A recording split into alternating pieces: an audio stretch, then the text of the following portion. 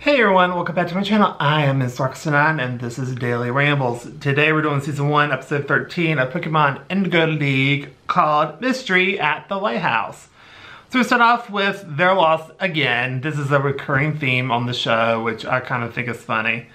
And basically, Ash tried to catch a crab because the fog cleared and it turns out they're at a beach. So Ash wanted to catch a Krabby. So what he does was he actually managed to catch it without anyone else's help because Pikachu was like, no thank you, because this Krabby was granted kind of small. And basically when he did manage to catch it, but a weird thing is that after he caught it, the Pokeball disappeared. And then Misty gets told that, tells him that you're only allowed to have 6 Pokemon at a time. So, Ash gloats a lot. It's like, oh, I'm so great and blah, blah, blah, but he's actually being kind of dumb because he doesn't even know that, and I feel like he shouldn't have known that at the very beginning.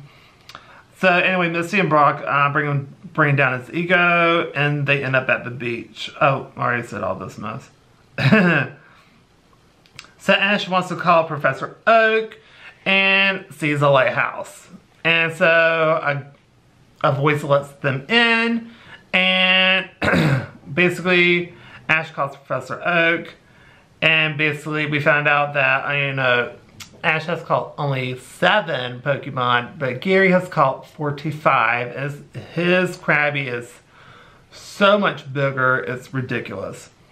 We found out the guy name is Bill, and when he introduces himself, he's in a Caputo costume, which freaks them out, but they realize, oh wait, he's stuck in that suit, and he's been there for like 7 hours.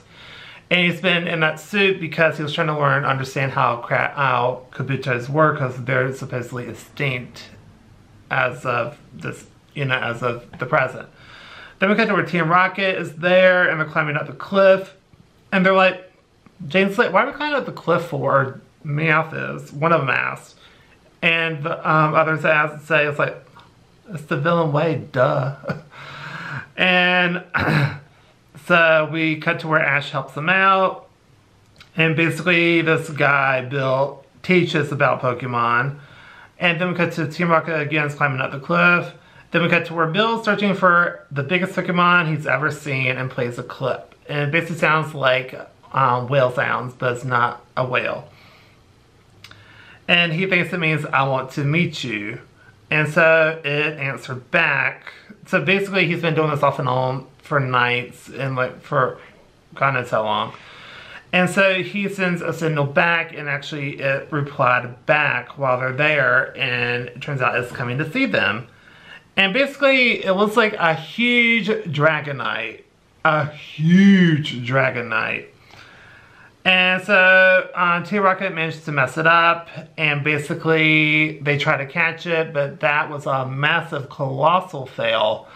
And basically the Dragonite destroys the lighthouse and sends T-Rocket flying off. But Bill's still optimistic and still wants to research and try to find that Pokemon, because we don't see, because it's just a silhouette, but it's a Dragonite. Just saying. But it's like the biggest one I've ever seen in my life on the show. Then we cut to where Team Rocket is still scheming, and basically, let's see, they're proud of it. And anyway, Bill and Ash and Misty and Brock, they say goodbye to Bill, and they go on their merry way.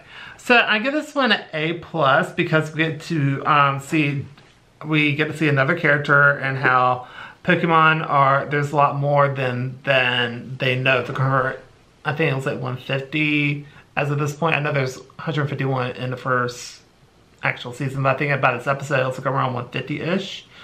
So anyway, I thought it was a really good episode, and we get to see like there's still unknown Pokemon around that they don't even know about, and how he's trying to figure this out, and we'll still learn from them, extinct and present day and all that type of stuff, which I think is actually pretty cool. So we get to learn more history about it, and how Bill and Professor Oak know each other, and they should get along really well. So just overall a really good episode. Kind of heartbreaking that Team Rocket messed it up. Like, even James was not really on board with it, but Jesse was like, just do it.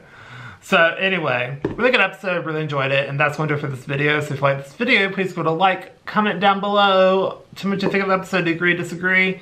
Just tell your thoughts down below, and do you like, kind of like this setup? Like I'm behind a, I'm actually standing up and not sitting down behind a sofa, or in front of a sofa.